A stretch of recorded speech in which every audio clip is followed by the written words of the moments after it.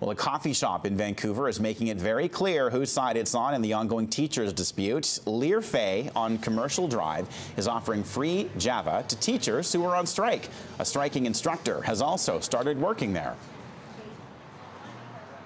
We have a lot of teachers come in. Some of them don't even get coffee. They just come in and say, hey, thanks so much for, the support. We have friends of teachers that come in and do the same thing. So it's been really great. It's kind of created a community in our coffee shop within a community. The drip coffee is free for teachers who show their ID.